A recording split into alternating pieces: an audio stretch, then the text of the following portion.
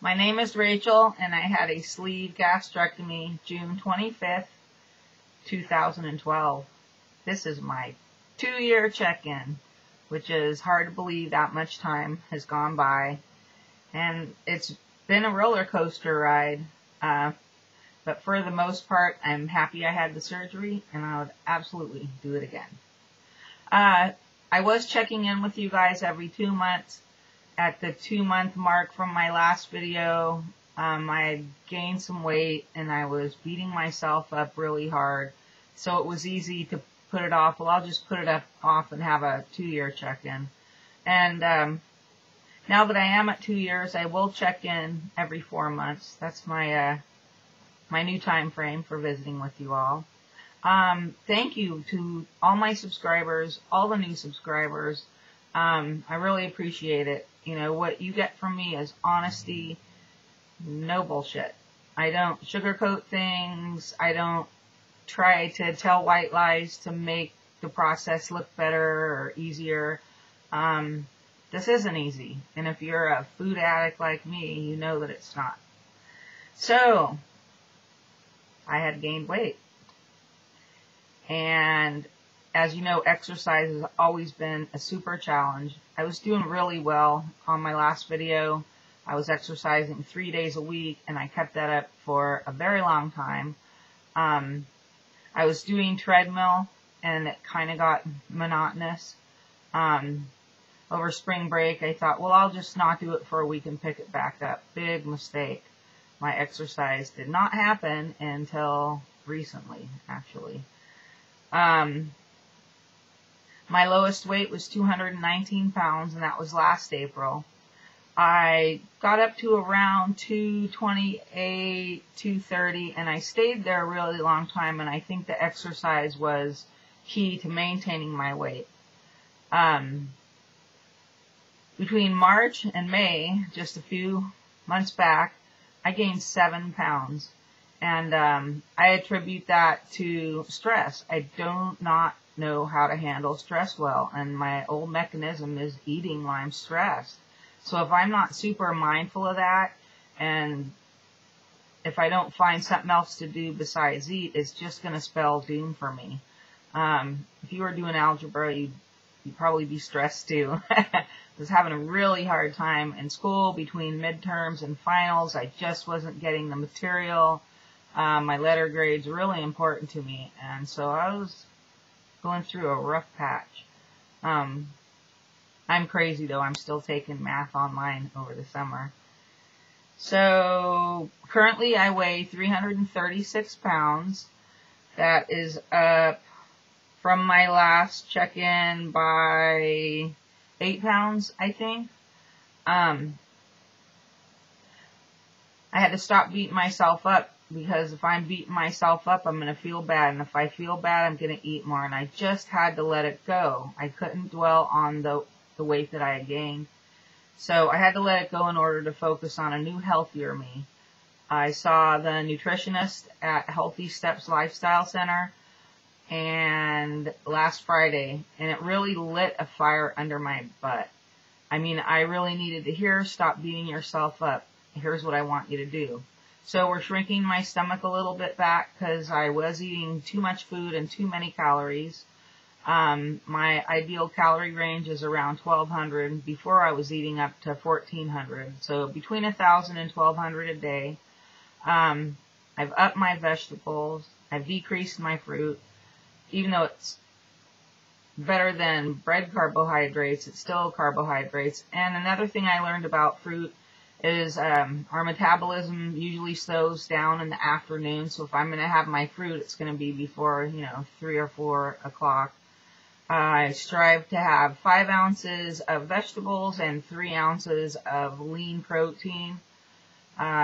Just the other night, I had 3 ounces of boneless, skinless chicken thigh. I had steamed broccoli and carrots, and then I had raw tomato, cucumber, radish with a bunch of fresh basil on it from my garden. So I strive to keep that format. Another thing is I am now gluten-free,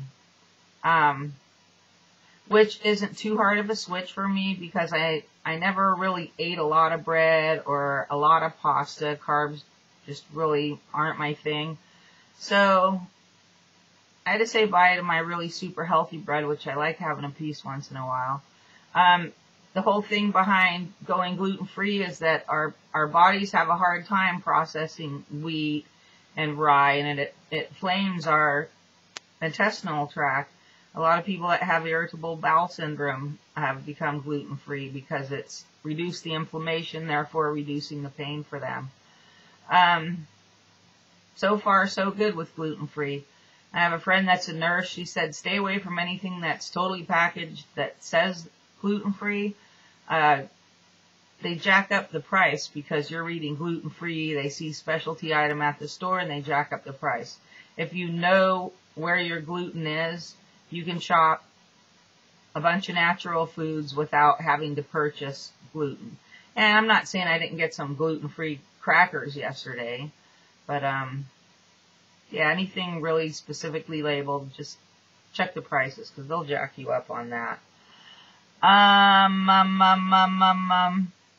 Oh, I talked about how I wasn't doing exercise. Now I'm going to tell you that I'm back to exercise. I'm back to aqua aerobics, which I totally love. Before was the treadmill. I was only working my lower body. It was monotonous. I love aqua aerobics because it's something different. It's something that I'm doing with both my arms and legs. It is cardio and resistance.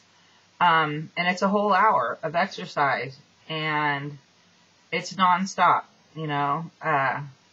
And it's fun to do with 25 other people in a pool, indoor pool. So I'm going back to it because I've seen results from aqua aerobics in the past.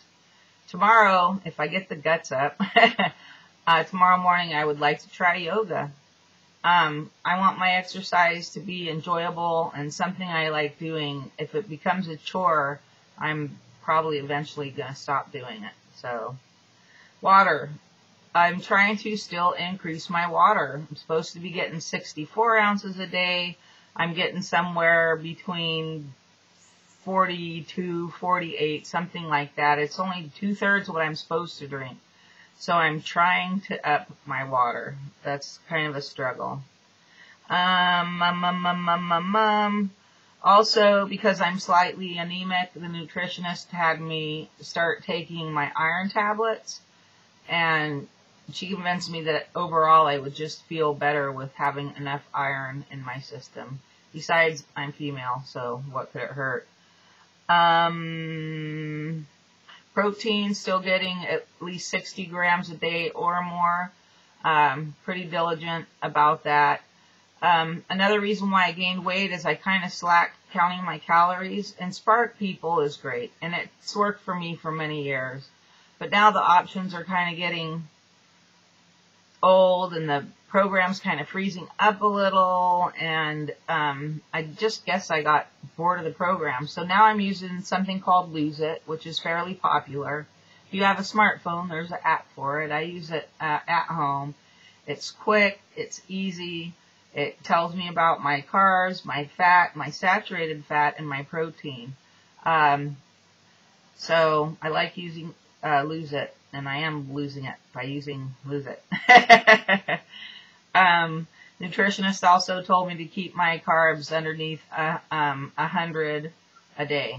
So I'm trying for that. That's not as easy as I thought. Okay, like I said, I'm taking iron. This is called Easy Iron. It's other way. It's iron glycinate, and it's 28 milligrams. So it's easy, meaning easy on your stomach. I take this every morning.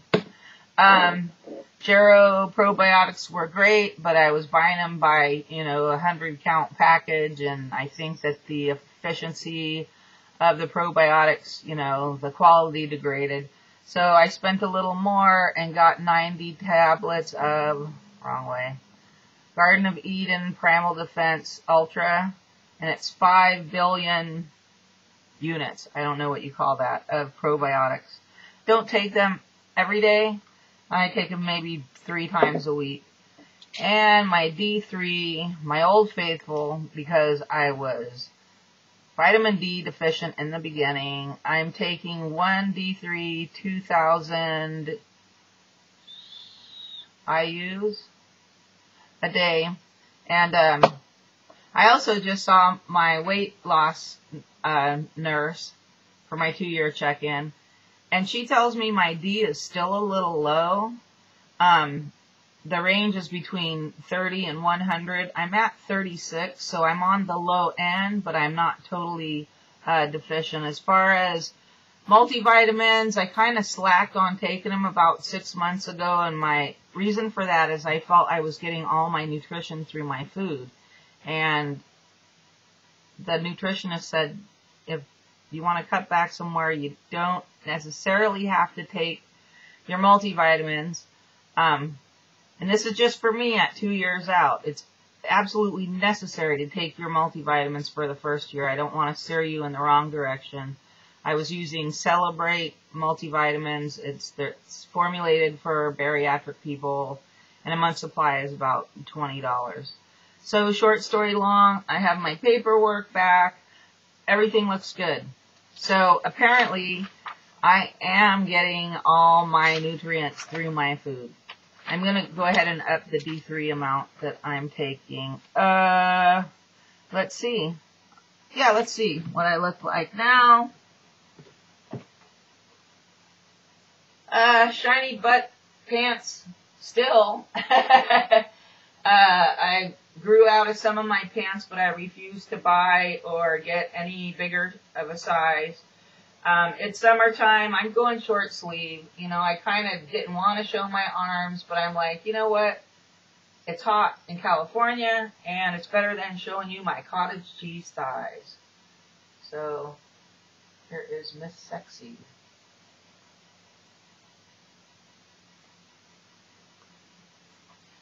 And where I noticed, when I've gained some weight back, I've noticed that my double chin kind of came back a little. And right there in the belly, right there in the old apron got a little bigger. So I don't know if I'm rambling on. I don't know how long I've gone. It's a big check-in for me. Thank you very much for watching my videos. And, you know, making these videos kind of keeps me in check with myself as well as helping you. I'm not a doctor, I'm not a medical profession, but if you have any general questions behind gastric sleeve surgery and what to eat, what supplements, all that kind of stuff, I can tell you what I did. So you can shoot me a question. But again, I'm not a doctor, I'm just Rachel.